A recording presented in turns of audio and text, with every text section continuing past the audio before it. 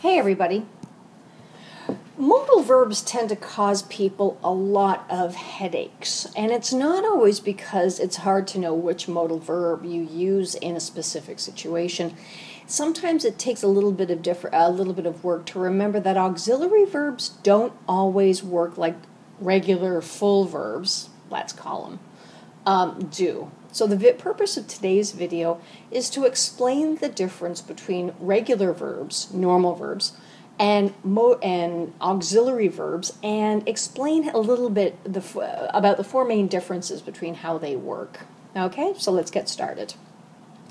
We know from our previous classes that a verb is a word that describes an action, a state, or a mental activity. And one traditional way that we've always had of dividing verbs is to organize them in the categories of transitive, where they have a direct object, and intransitive, where you don't need a direct object to complete the idea of the verb. But there are some things to remember. Not all verbs behave or work in the same way, and that's the focus of this video. Let's refer to verbs like to be, to go, to have as full verbs. I'll explain what I mean by that in a minute. One other way you can divide verbs is to talk about them in the sense of normal verbs and auxiliary verbs. And here's the difference between the two of them. If you're thinking of a real full verb, that's a word that typically has an infinitive. It can be used in past and present tenses, and it can also be used in continuous and perfect tenses.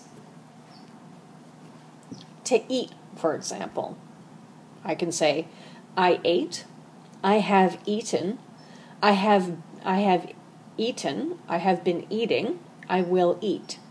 All of those are perfectly okay because I can place them in the past, present, and future. But with verbs that help, either because they give us a clearer idea of the time, or they give us a clearer idea of our attitude when we speak, that's not always true. Some normal verbs can be adapted to give us different times and different tenses. If you combine is, do, have, or will, and you put it with a participle, that'll give you present perfect simple, past perfect, future perfect continuous. Okay? Time auxiliaries are the auxiliaries that help create verb tenses. But they're not the only auxiliaries that exist, because we also have auxiliaries that show our attitudes or our interpretations about something that's happening. And these are the modal verbs that tend to give people a lot of trouble. You're probably familiar with the idea of can and can't for ability, and also the alternative don't have to if you do need to express past or future. We also have modal verbs for obligation, should, and must. But you have to be careful with modal verbs.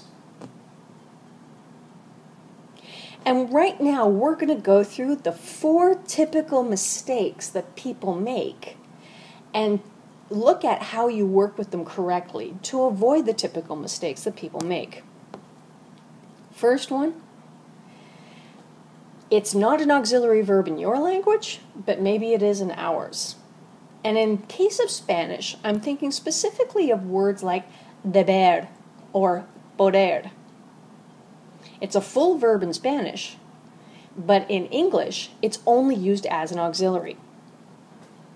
Second mistake, you can't do the full verb things that you could do with a regular verb.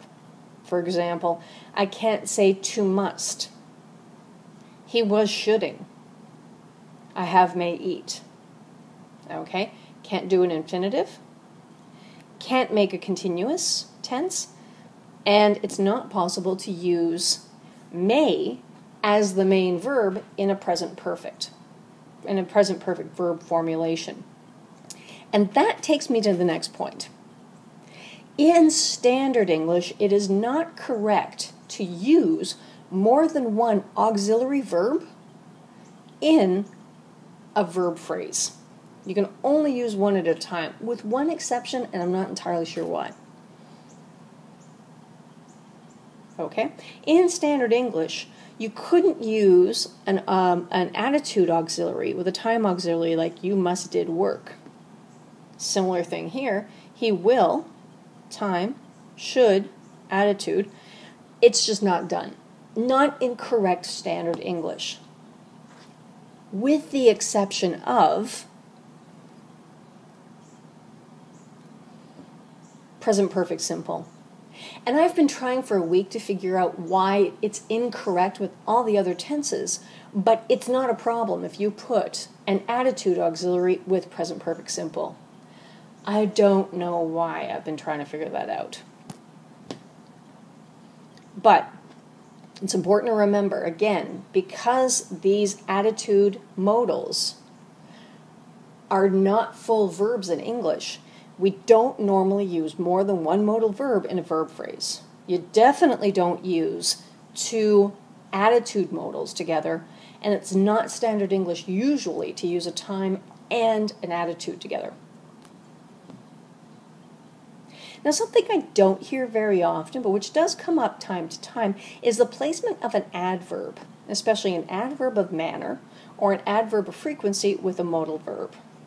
Generally speaking, if you put the adverb between the modal and the verb, or between the time auxiliary and the verb, you're okay. Here are some examples to show you how to do that. Must never be. Should always finish. Okay? We know from experience that typically an adverb of frequency would go after to be, but in this case, we'd put it between both parts, the modal and the main verb. If in doubt, do this, because people will always understand that the ideas are together, and that's primarily with adverbs of frequency and adverbs of manner. Got it?